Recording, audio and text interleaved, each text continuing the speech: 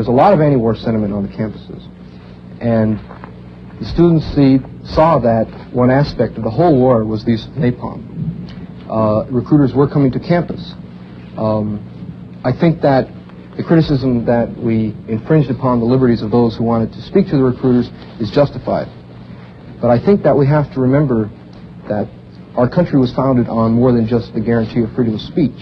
It was also founded on the right to life. And if we believe what Senator Kennedy has been saying, there's over 150,000 Vietnamese killed every year, many of them by napalm. So that the students who sat in, it seems to me, set up a hierarchy of values. And they said that the right to life was more important than the right to free speech. At Berkeley,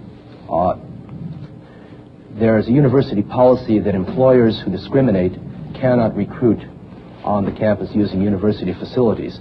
This is a clear infringement of their right of free speech. And yet the faculty, the administration, the students uniformly support this policy. An equivalent policy might be that employers who burn children, for instance, also can't be allowed to recruit on campus. It seems to me that the free speech issue is exactly the same in the two cases. What about the moral and the psychological napalm the whites are dropping on blacks? Where has been the student movement across the nation to protest this? I think the hypocrisy at the University of Illinois is particularly evident, where they've had a speaker ban here for several years, outlawing the subversive and communist speakers, and now they turn around and say that those people who manufacture Dow have a right to the campus because the university is neutral. Well, I think most students are trying to show you that you're not neutral by bringing one set of values and ideas onto the campus and not allowing another. Napalm, burning and killing little kids in South Vietnam is a hang-up to black people, too. But we got another basic problem here in America. Where is the black or the white revolutions on campuses to stop the moral and the physical napalm that you're dropping on black people? Look at the South Carolina massacre. Look at the one they had in Texas Southern University last year. Nobody demonstrated against that, but we had lives to be shed. We had people that died there. But nobody demonstrated against it. But we get hung up in dropping napalm and stuff across the water. This doesn't involve me at all. You told us, get off the wagon. What did you say? Give me that part. I said, when the black student movement finally started discovering the way and the track to work effectively with its own people, called black power. Who told you to sit in on Dow? Hold it. Hold it a sec. Who told you to sit in on Dow? You want to hear me? And stop that. You want to hear me answer your question? Did blacks tell you to do this here? When you discovered black power, brother. Did blacks tell you to stop traffic in the streets? Hey, you want to hear me or not? When the black movement discovered black power, Stokely stood up and he said, all right, white boys, it's back to your own people. We'll take care of our own. Why don't you see if you can learn to do something effective in your own people? We didn't know how to do anything effective in our own people, just as you hadn't known how to do anything effective in your own people. You want the black power now. In the place where we live, the word is student power, because the things that most affect us directly in our roles have to do in and around our roles as students, as young people, with the way the war presses on us, and presses on you too, dig it. When we strike against Dow on campus, it's a strike for you too. That doesn't mean, we expect you to keel over with gratitude. But you got to realize that there are two forces. The white student movement has been going on for the last 10 years. But what you forget to say is that after each group of students go through the university phase, 4 to 6 years in school, they go out into white middle-class society, and they don't continue the movement. They accept a job, a middle-class job with Dow, IBM, or any other firm. And then these are the people that perpetuate the system. Tell me here, where's the violence at? Where's the violence that whites are willing to give to the war in South Vietnam to get the black man free? I haven't seen it. On the streets of Oakland, waiting for the cops to club open our heads. I'm talking about Northeast Champaign. I'm talking about I don't come Oakland. from here. Are my people free in Oakland? No, your people aren't free in Oakland. The real point is my people aren't free in Oakland either. Yeah, but you got a better set than I got. You talk about white middle class. That's exactly why we aren't free. Johnson, you talk about white middle class America being a jungle. You talk about it from your point of view. Dig it, man. What is the real point of view? None of us know how to. Kids who've grown up in the white movement don't go to work for Dow when they get out of college. They have a lot of trouble figuring out how to move next because nobody knows how to move in adult white middle-class America. That's one of the most important things. That's not solving our problems, though. Don't tell me about We've got to work on our problems, too. Well, here. You got one problem here, and that's black people. No, black you people got wanna one be problem. free We here. got The two, problem- black and white. No, you're Howard right. Spencer, you've been trying to get in for a minute. You want to get in? No, I just wanted to say it's real good that the issue has been brought in like it is, because you can't really discuss the whole question of Dow without realizing that what is some of the fundamental questions about this society. To question Dow's coming on campus really means that you have to question the war in Vietnam and the impact Dow and napalm is making on that. And then you have to go on to see that this society is founded on the fundamental foundation of racism and exploitation, and black people have been the real victims of that racism. Speaking for black campuses, I don't want to get involved into any question about whether or not a cat has a right to come on campus and recruit black students to come to work for them. They're scared to come in Tougaloo. They sent applications down. They have a very good reason to be scared. For the same reason the director of the selective service system had to be scared. Black people have been being the laborers for this society and being put in slots for this society for too long. Now, as to how white people and white students deal with that on their own campuses is their problem. And my problem is getting black people to understand that our struggle is related to the whole struggle of really tearing down, destroying the system and building it up. Now, if whites want to do that, good, but they can't tell me how to work on black campuses, and I'm really, frankly, not interested in telling them how to do that if they really want to move to destroy it with integrity. But if they just want to intellectualize about it, I don't want to even get involved in that. A call was put up, work in your own communities. And for many of us who got our start working in the black movement, the realization of working in that movement was what white mass America was all about, and a realization that if we wanted to do our part, we had to change fundamental assumptions about mass America. And that means going to the white people, going to the students to create environments in the universities and elsewhere so that they won't, after they leave college, go to work for IBM or for the Dow. You haven't done it, though. You really haven't done that. You've acknowledged the fact that in 1966, in the summer of 66, Stokely Carmichael said, okay, we don't want you. Go into your ghettos and tell those honkies to stop being racist, to stop discriminating.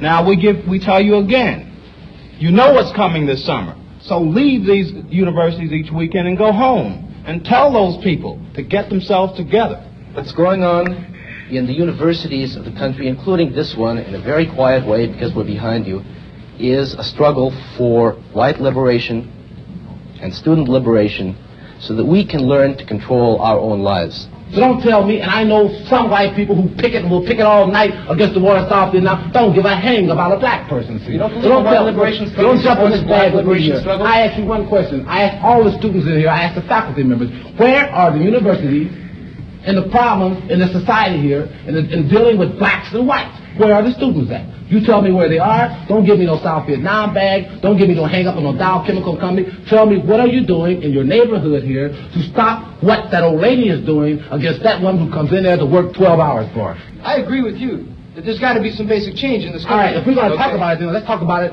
Don't give me any shuck and jive because I don't want to hear it. If you're going to talk about joining yourselves in a black revolution to overthrow what is wrong here, don't tell me about, when Rat told you and Stokely told you to go back to your neighborhoods, he didn't tell you to go back there and raise hell about something that wasn't even pertinent to the black man's problems. You're right. Somebody asked me, what has the Senate done? It hasn't done a blame thing. And I say that and I know it. It's irrelevant. What we've got to do is figure out ways as students to be relevant to that machine and to stop it. You're right. There's one thing we're fighting, and it's American establishment. That's the only thing. You're fighting it in your way, and I'm fighting it in mine. I was asked to come tonight and listen to and participate in a discussion on students and student rights, student problems and student rights. Now, if I had been geared to coming to a discussion on black-white relations, the problems of the north end of Champaign, I would have been thinking in the last 24 or 48 hours about an altogether different set of questions, an altogether different set of problems. I don't think that it's possible to bring together a group of black people tonight and sit them amongst these people as it supposedly was supposed to be done by integrating them well into the group and discuss something else. That's totally impossible. Black people to come in and vent a point of frustration for people who are obviously not oppressing them. Their oppressors are quite obvious, and if they want to take a force against them, I suggest that they go and do that instead of mouthing off against people who spend quite a bit of their lives trying to help them. What in the hell have you done? It is an obvious fact that those people who talk the most, when it comes right down to it, that's the actual violence. They're not the ones who do it. You're probably right there. You know. Okay. So that means Governor Wallace, who's running his mouth off, all the white people who are running around this country running their mouths off, who are saying, need a South Vietnam, and there's boys like you who don't know nothing, who ain't never done nothing, and all you're going to do is call somebody a nigger, keep them down, and you're going to sit here on your behind and tell me what niggers ought to be doing, and what you know about black people ain't nothing, what you know about white people ain't nothing. So shut your mouth, because what you know about here ain't nothing. I holy man about your problem. I think we're uncovering racism in America.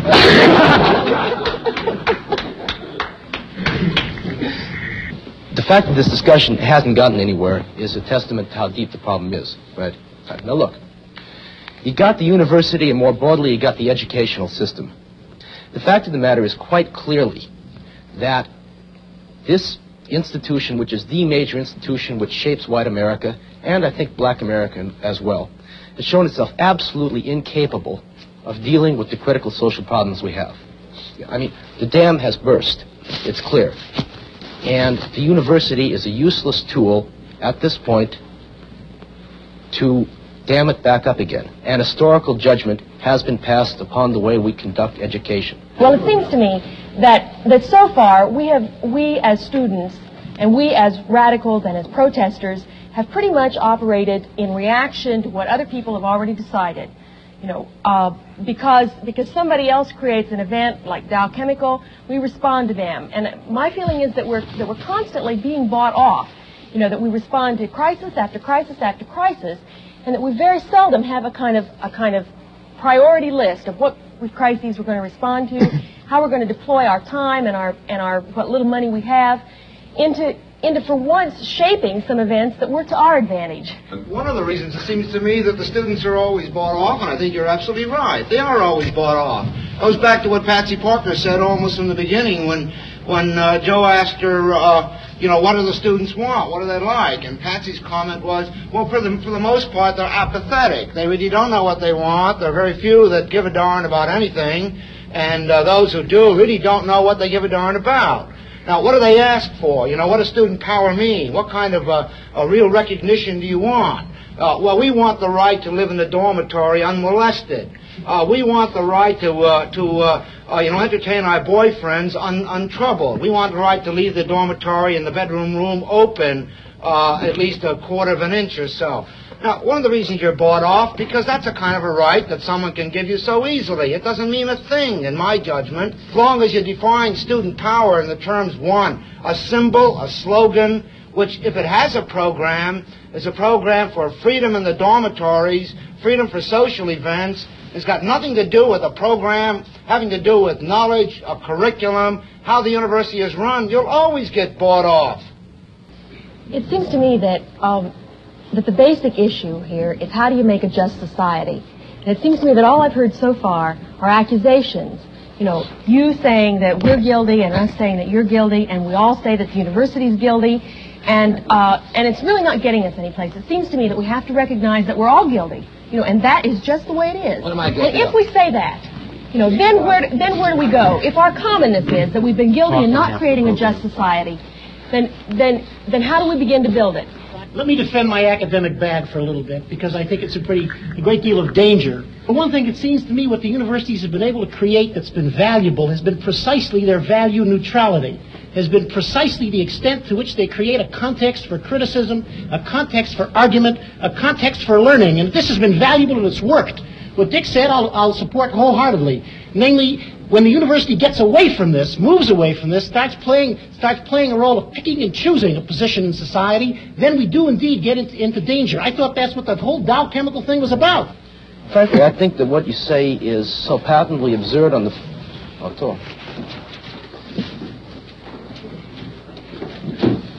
Mr. Johnson? You want to explain why you're doing what you're doing? You can't make any sense out of this thing. You can tell from this where the university and the whole bloody society are going to go. The young know it, many of the old do not know it, and that's one thing that accounts for the gap between us, which was evidenced in the question you asked me before they split. Not all of them. One brave man sits there. I don't know where you are, brother, but wow. Man, your way didn't work. Around you, your cities are starting to crumble because of it, and you're sitting there and you're telling me, listen to my old man. The second thing is, you actually say, on national television, that you can't conceive of learning occurring in anything other than an authoritarian framework. There's no, You've translated what I said. First of all, I said that if you wanted to learn political science as a discipline, I want to learn it only as a tool that, to touch the culture. you're probably going to have to work under a professor who knows the discipline and has been there. I did not say that this covered every field of knowledge or every approach to every human problem. The black students left because they were frustrated, because they wanted to talk about what was immediate and urgent to them, and by them, the white folks wanted to muck around with trivialities. That's one way of handling that problem. I don't know if I agree with it, but I wouldn't put it down because I don't know a better one. When I want to talk about the university, you got two choices. Either the university goes down, or it stops, essentially right now, historically speaking, and reconstitutes itself entirely. Even that may not be possible. The university may go down anyway. We don't have a very typical crowd of students here out of the 30,000 at this university. Most of the students are here to get a license to go out and make a good living. And by and large, the university is serving that function of providing them with that license. According to our system, that's what the system asks for in the way of a license. Now, and most of the students are satisfied with that, and that's why they're really interested more in having girls in the room than in some bigger issues. One of the things that I've noticed, or I've been thinking about, every time I feel that we're talking, this is an issue, the real point is this. I feel like it's always taken away from me. Somehow, it's not relevant to me right now. When I leave here tonight, is this going to change me in any way? Is this going to make a difference to the people who are listening? When I would say, what sorority girls, if you want to put that context, what sorority girls are going to think of this, or how much of this would matter to them, I would say about that much. And I think that even the talk is not listened to by most, and not just sorority girls, every other kind of person here. This group is not at all representative. As the sole remaining black in the room, and may I point out that it is not just coincidental that I am the oldest black who was ever in the room, I would like to respond to Professor Karsh regarding something that he said. From our experience as blacks, you were saying, Sid, that things are a lot better than they were 10 years ago, that you can see that there has been change. Sid, to these kids, this doesn't mean anything. They're still here, they're looking at the setup, and it's bad. So don't tell them it's improved, it's still bad. Everything that's been attacked in this discussion has generally been the most progressive elements in the society. Now, they've attempted to kick me out of this university 3 times for free speech things, so I know how precedent it is. But the university, and American universities generally, are just about the only remaining citadels of freedom in the United States.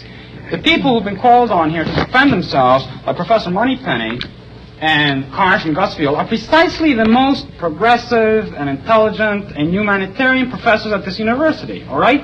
This, to me, brings up the problem of the cowardice of intellectuals. We haven't been attacking things like the Pentagon, like Johnson, and what is really oppressing us, we've been here attacking each other.